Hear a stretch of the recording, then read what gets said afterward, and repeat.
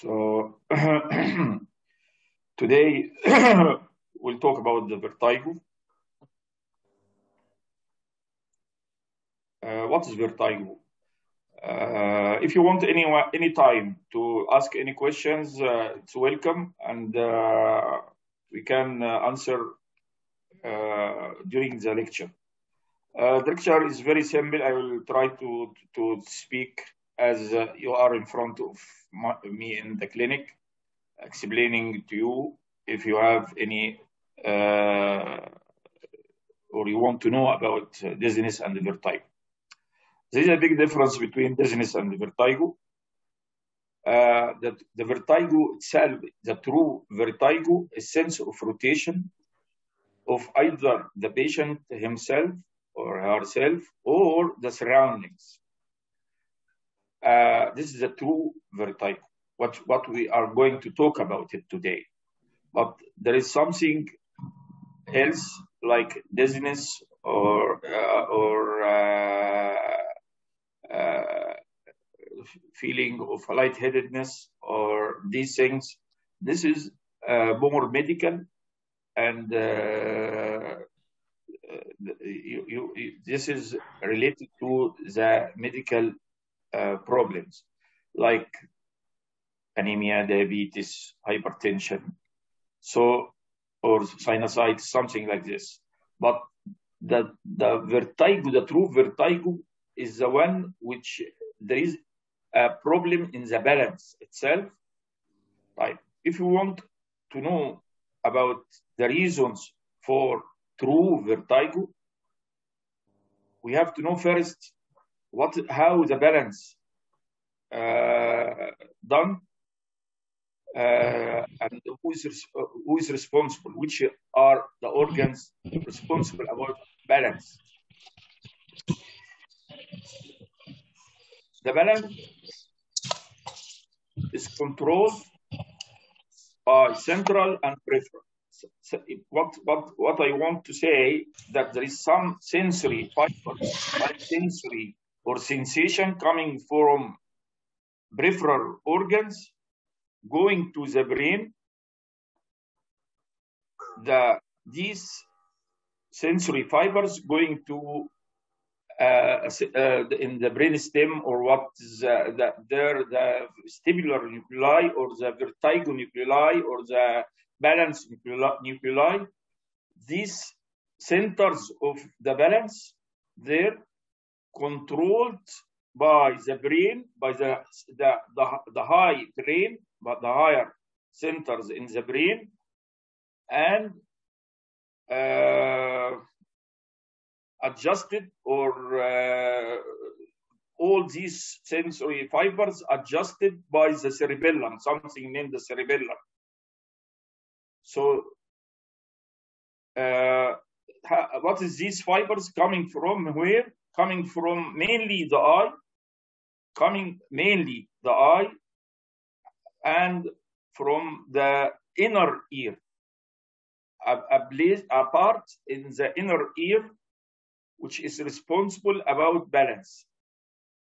That part of the inner ear gives sensory impulses or fibers through the fibers to that centers with the fibers from the eyes and also from the joints and what's named proprioceptive fibers, which are coming from mainly the neck and the ankle joints.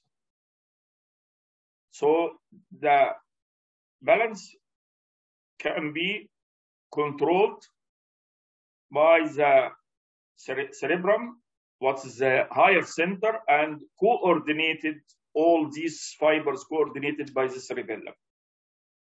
So again, the balance is what is responsible for the balance? The peripheral and central. Peripheral are coming from the ear, the eye, and proprioceptive fibers from the joints and muscles, mainly the neck and the ankle joints.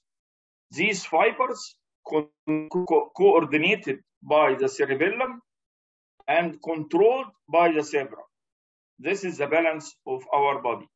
Any problem or any disturbance in this organ, in these organs, will make you have a sense of imbalance or sense of rotation.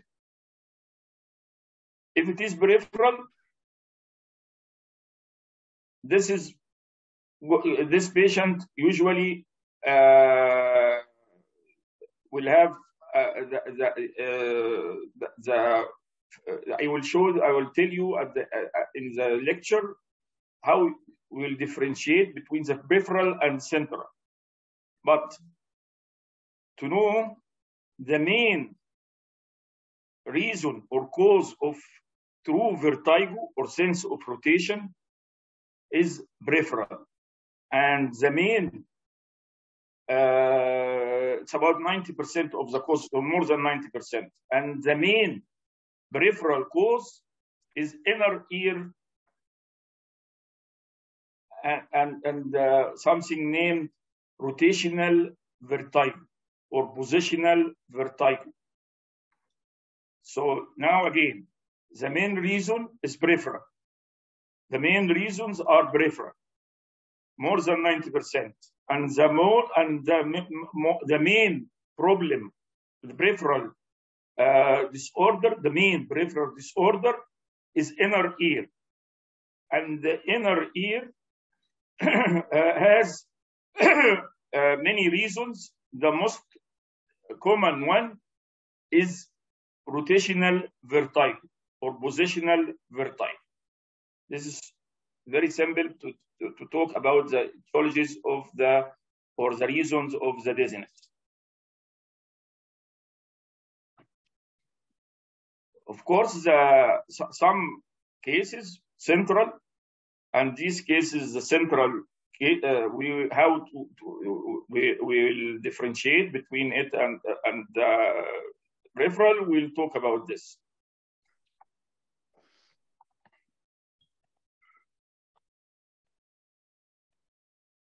Okay, so the how to manage if the patient come or if you have a dizziness at your home and you want to know what is this, or you want to know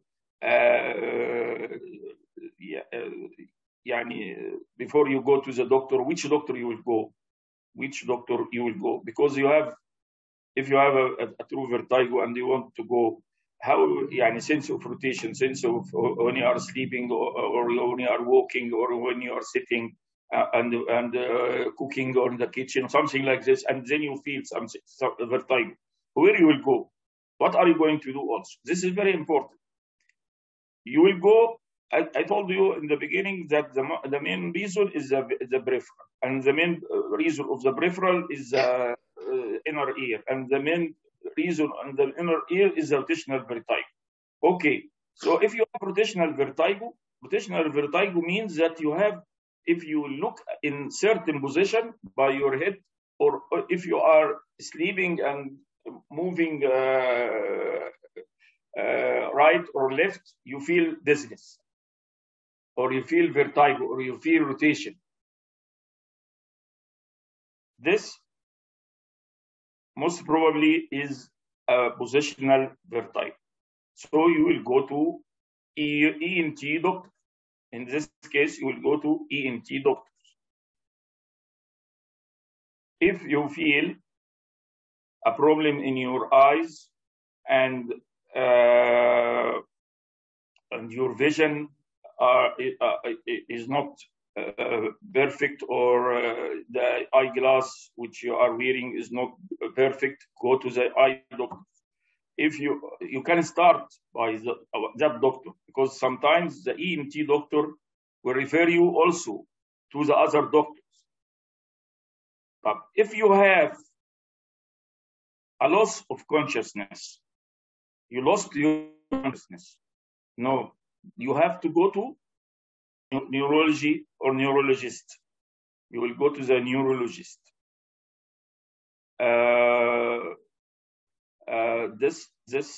In this case, If you lose your consciousness, this is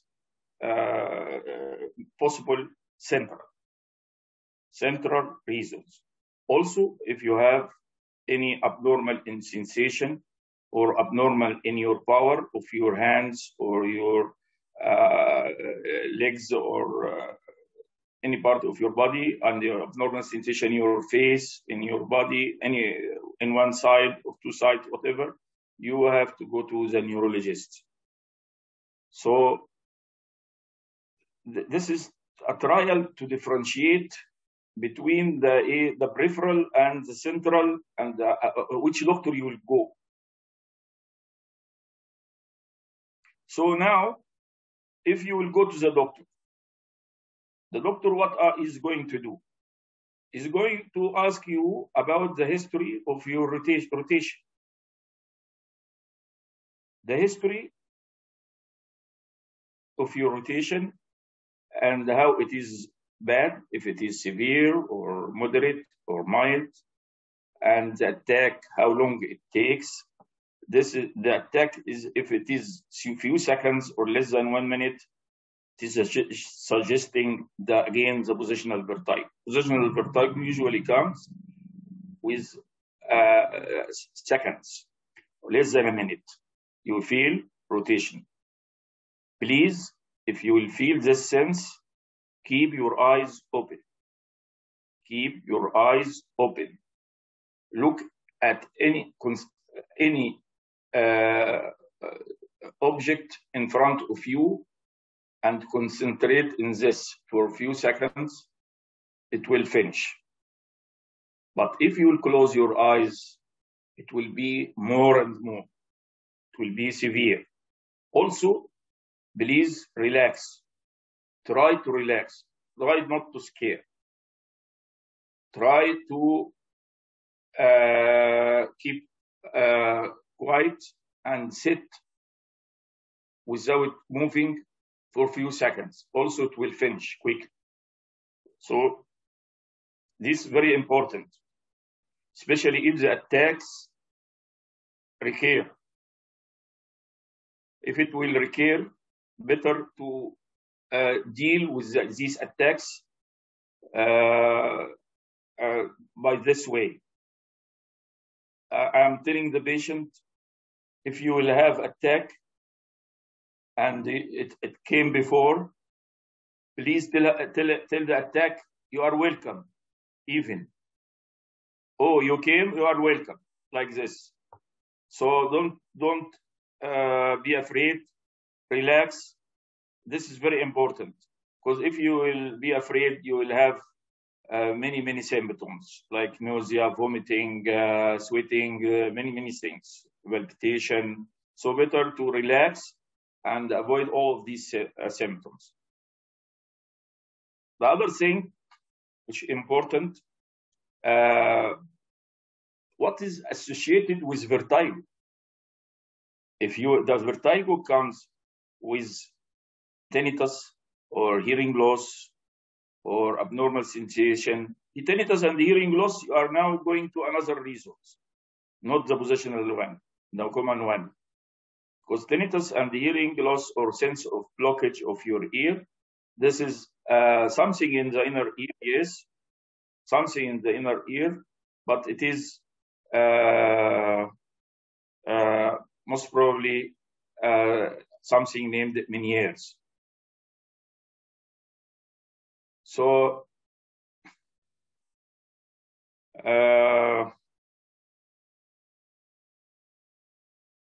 okay, so now you have to know so now the symptoms associated with hearing loss or tinnitus, it is still ear problems, inner ear problems, but what is this? This is something named Meniere's. I don't like to talk too much about the pathophysiology of each disorder, which is not important for you, but at least to know that the positional one, because you will hear this from many doctors, that there is some crystal detached from one place, going to another place. We don't know how to check, if the patients have CT Scanning point wins. They should put it here. Hello? In Yes? the encounter. What did you say? Someone talking. Yeah, sorry, doctor. Sorry, somebody unmuted. You can carry on. Okay. So, in positional vertigo, which is the most popular or the most common one, and I consider it 90% of all the cases, the crystals, some crystals, calcium crystals, detached from one place to another place by fluid in the inner ear, which is named endolymph. This another place that make, because it is in an abnormal place, so it make dizziness. So these crystals, in our treatment or our management, we are trying to take these crystals again to the other place, to its original place, I will tell you later how to do this. But now, to know many reasons, one of them is positional vertigo. The other things like Meniere's, which is, it means there is more fluid, more endolymph inside the inner ear. And this makes the hearing and a sound also affecting both, plus the vertigo. Other things like infection in the ear, making infection in the inner ear, like labyrinthitis. Another thing, these are the common things. I'm telling the common things. The common peripheral ear reasons are these causes. Another one which is common or important for us is acoustic neuroma. What is this acoustic neuroma? It's a tumor, small tumor in the nerve of balance. And it is affecting the balance and affecting the hearing. And we can hearing before balance. And if we will see one ear affected in hearing more than the other, especially if we know now that it is sensory neural type. So this is for more investigation like MRI to check if it is acoustic neuroma or not. But this is something, it's rare, but it's very important because this is different in, if you will know it early, the acoustic neuroma, the morbidity is too low. But if you will know it later or after giving neurological symptoms, it will be bad morbidity. So at least now, you know that we have to check ourselves. We have an attack. Now I have attack. So what is the attack? How long it takes? It takes a few seconds. Okay, fine. When I am sleeping or I am moving from one position to another. Okay, fine. This is all going with positional. And the attack, if I will open my eyes, it is finishing quickly. And if I will close, it will prolong it. This is still with the positional vertigo. Positional benign. The benign one means the peripheral one, not the central one. And it is not associated with any symptoms like neurological or tinnitus or hearing loss. Neurological like abnormal sensation or power, abnormal or weakness in your power or headache or something, any neurological symptoms. If it is like this, so you are in the safe side, it is a benign positional one. This is enough for you about the, I'm trying to move the slides, but the slide is not moving.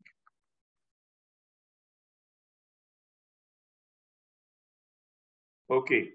So what are we going to do? We'll examine the patient after we take the history from the patient. We'll examine the patient.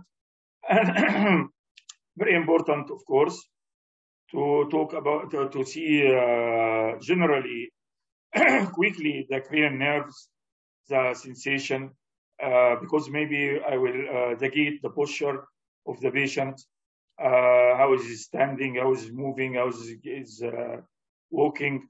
These things important for us to differentiate between the cases which is peripheral or central.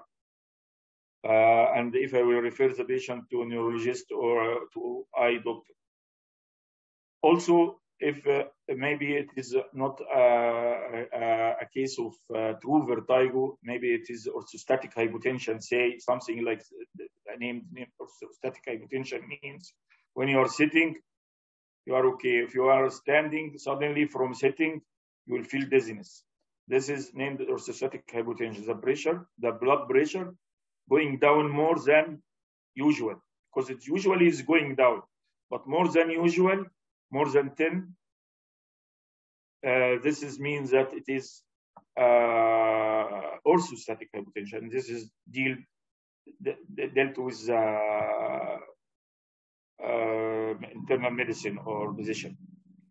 So also we'll check the ear. Yeah, maybe there is infection in the ear, maybe cholesteatoma, maybe something affecting the inner ear. Of course, as I said, we have to examine the whole body. Again, we'll talk about again a way to confirm the positional vertigo. This is test. It's not important for you to know, but we are trying to provoke the vertigo. How?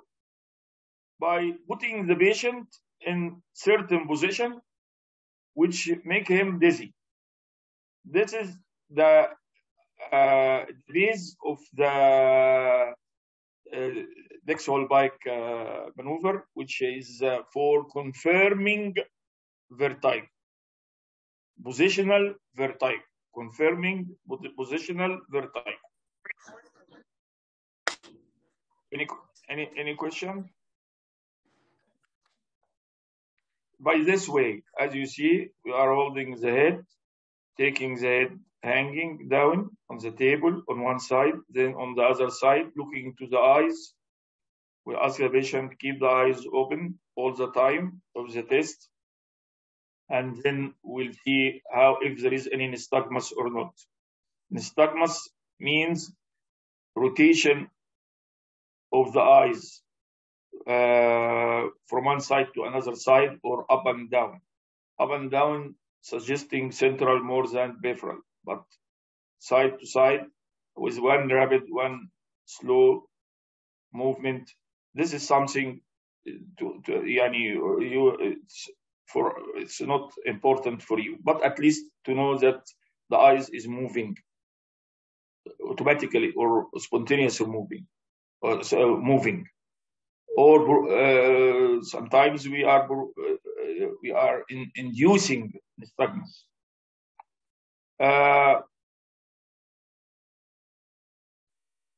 What tests, what investigations after examination of the patient, and what we are going to do? Many investigations, we can put it in categories, 4 categories. The first category is blood test. Of course, you will do some blood tests like hemoglobin, at least, blood sugar. These are important. Sometimes if he has a thyroid, we have to do thyroid function. So this is a part of the investigations. The other category is otological investigations, which is important. You have to do at least audiogram. Audiogram means hearing test under our audiometer to check the leveling. This is important maybe to differentiate between Meniere's and labyrinthitis with acoustic neuroma. These other are one side, and the other side is a benign positional vertigo. Positional vertigo has no hearing loss.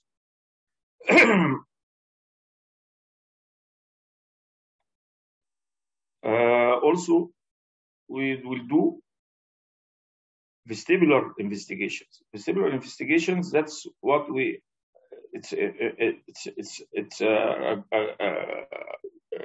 a new, or not a new, it's not in every hospital available, but in our hospital it is available, and it is a tool of investigation to induce, first to check if there is nystagmus or not with positional vertigo. If we will put him in a certain position, and as we did in this Dex or Holbein maneuver, if it is happened, the vertigo, we can check it by what? By before we are doing it by goggles, special goggles, but now we are doing it by something named video nystagmography. You are putting a goggle connected to the it is infrared one connected to a machine and to the laptop, and we are inducing the vertigo by positioning the patient, or we are inducing it by caloric testing, and this gives some water or air 7 degrees below and above the body temperature, so we can know also from the results if there is canal paresis or direction preponderance. These are not important for you, at least to know that we can differentiate between the different reasons for vertigo. So all are investigations which will help us to know if it is central or peripheral, and if it is peripheral, which peripheral.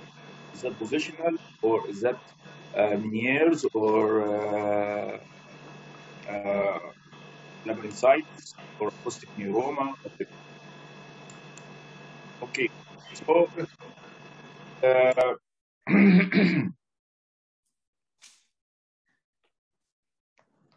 so now we are talking, the last category is the radiological investigations. Radiological investigations, which will be the like MRI. MRI, as I told you in the beginning, if you suspect acoustic neuroma, you will do MRI to know if there is a tumor or something, or central, or maybe if you suspect a central reason, you may do MRI, or you will ask the neurologist to see the patient, and then you will most probably ask for MRI. Okay, these are the investigations. What are the treatment? The treatment is, as I said in the beginning, the most common one is the positional, and the most common positional is the benign one. Benign means peripheral, because positional also may be central, but it's very few cases. But the most common is the peripheral.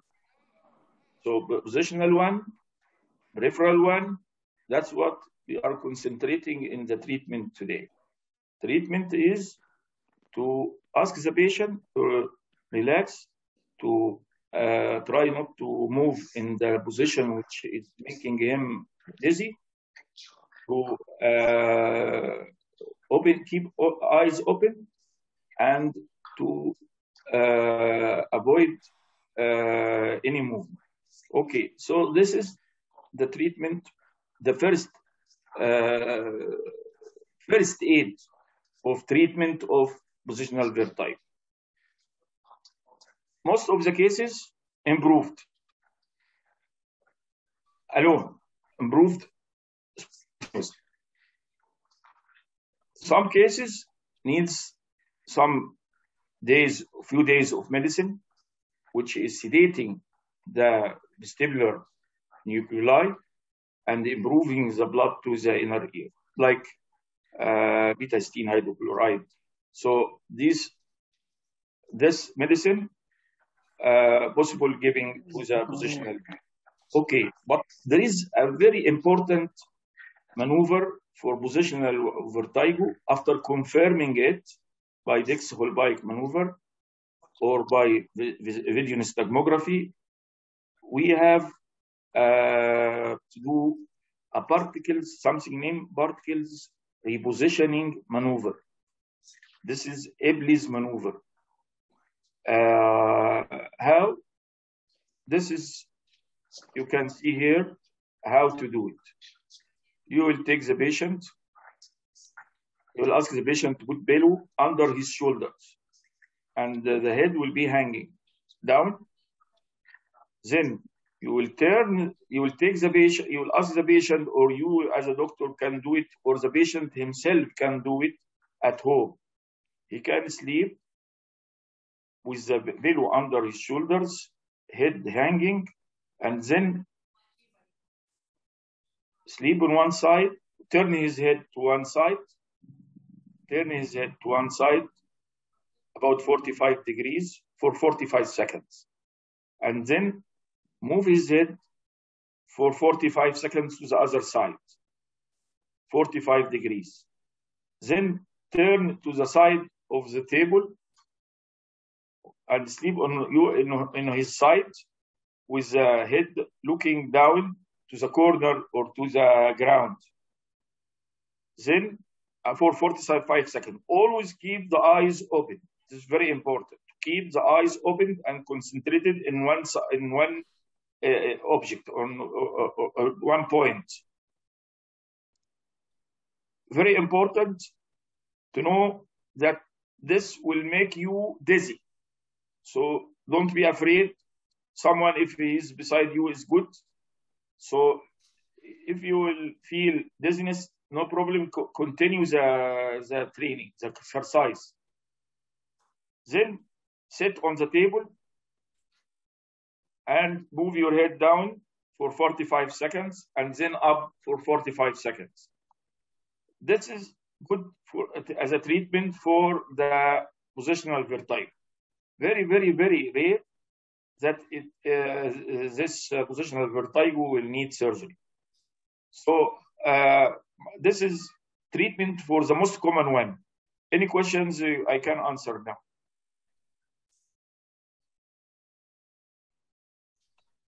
Thank you, doctor. Thank you so much.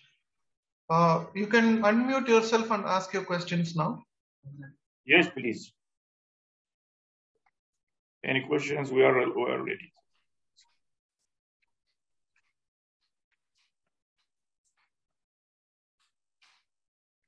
Doctor, we received a chat question. At what age is vertigo most common?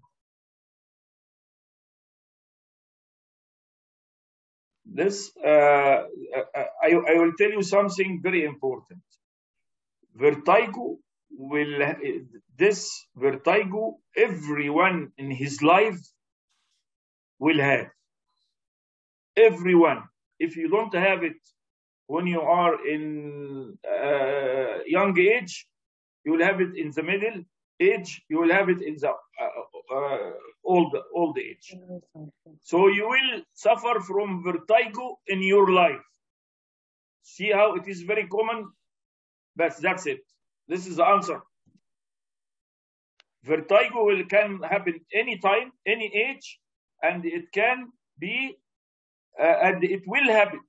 It will happen for everyone who will test it before die. And it will become possible. Yes, of course, vertigo is not dangerous. As I told you, the most common cause is a benign positional one. So more than 99% is not dangerous, and please ignore it. Please ignore it if you can. But the problem is that you can't. You will, once you will have that sense of rotation, you will feel that most of us will be afraid, and you will go quickly to the doctors to see. That's why. But if you can ignore it, it's good, very good, because it's more than 99% is positional benign one.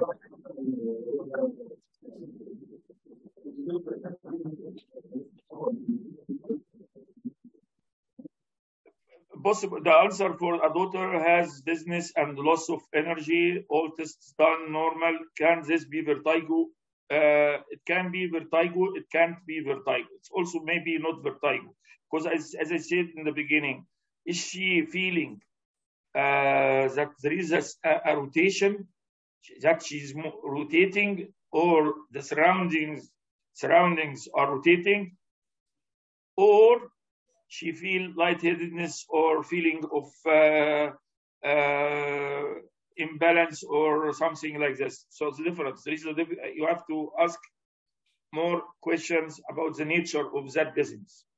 So possible it is vertigo, true one, and it could happen, as I told you, in the very young age. And yes, the common is the middle and the middle age and the old age. The common is this, but it could be happened in the young age. Another question is, I feel sometimes dizziness, imbalance, feeling in legs due to vibration inside work. Yeah, it's possible not a true vertigo, because it's related to pressure in your work or related to the vibration in your site work. So possible it's not a true vertigo.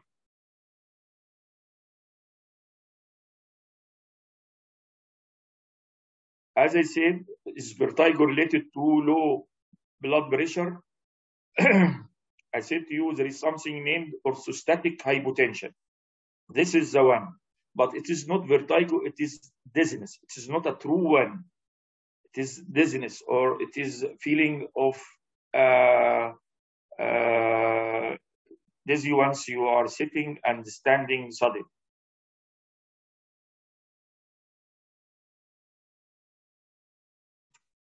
Hi, Dr. Graf. Yes, hi. This is Louisa. Actually just suffered from vertigo Tuesday. So it was early morning, like probably when my son moved around the bed, 1 a.m. The surroundings started spinning. So based on what you've lectured us, I think I have this positional Yes. vertigo, Yes, right? what you are saying is positional one, yes. Yeah. And I think last time I had this was in February, and it was very bad because I had to throw up like a number of times in a day, and I had to go to emergency room just to have, the treatment because it wasn't improving and it was very bad. So I was given a medication called Betacert. Yes. Yeah. So That's the chloride, yes. So when I had that Tuesday, I wasn't. It stopped, and then the morning I woke up, it happened again. So I just had to make sure that I wasn't moving a lot. And then a colleague of mine gave me these steps to do, like the treatment of BPPV that you've showed to us on the screen. So I did that, 30 seconds on the left and the right for 5. I watched a video on YouTube, and it helped, doctor. It really helped. So that exercise really helped. Yes. Yes. This is very important exercise. Yes. Yeah, doc. So yes, it's not enough the medicine. I started taking it though, because it was bad last Tuesday night, and I'm still taking it. Can I stop it and I just continue with the exercise? Yes, of course. Stop the medication. Sorry. I can stop the medication because I took better. Yes, you can. You can stop the medication. And just continue the exercise. Start first with a proper exercise. That one which I told you, a particles repositioning maneuver. That one which I told you to do it. Yep, that's clear. Try to do it in a proper way, and I'm sure after 1 or 2 days you will not need any medication.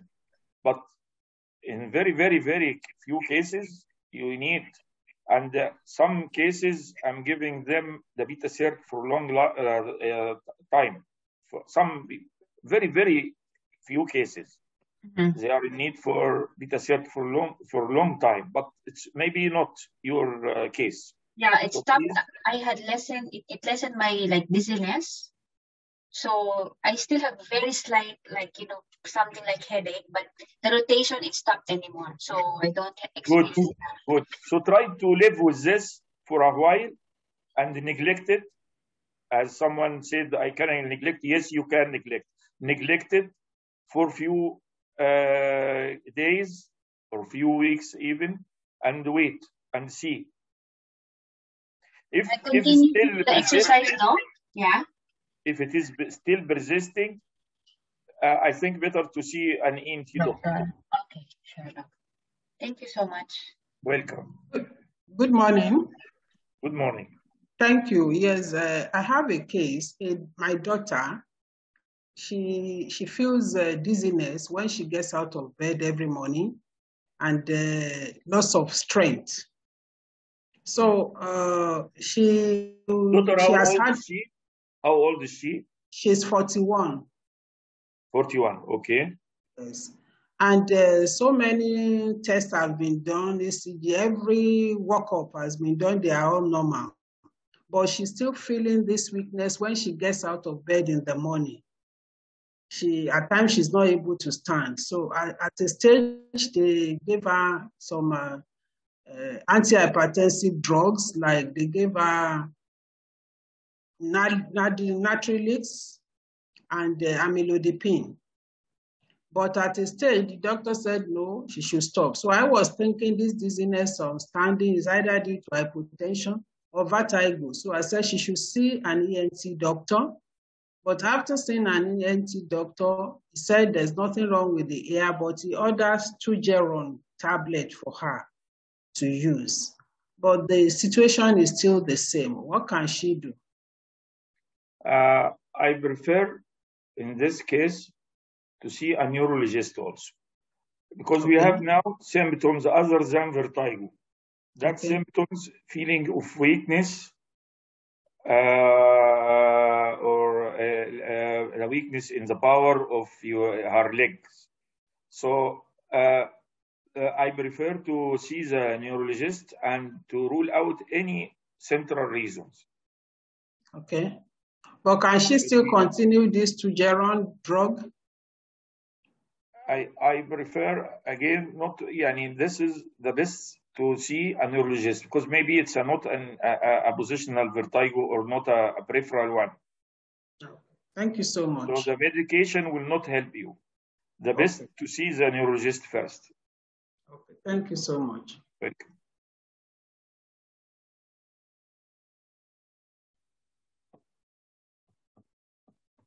Okay, thank you so much for everyone, and for your coming and for listening. And I'm so happy to share my informations with you. And good luck. Not to have vertigo. Although I said everyone will test it. Okay. Thank you so much, Dr. Thank you, Doc. Thank you, Doctor. Thank you. Thank you so much. Welcome. Bye-bye. Thank you. Bye.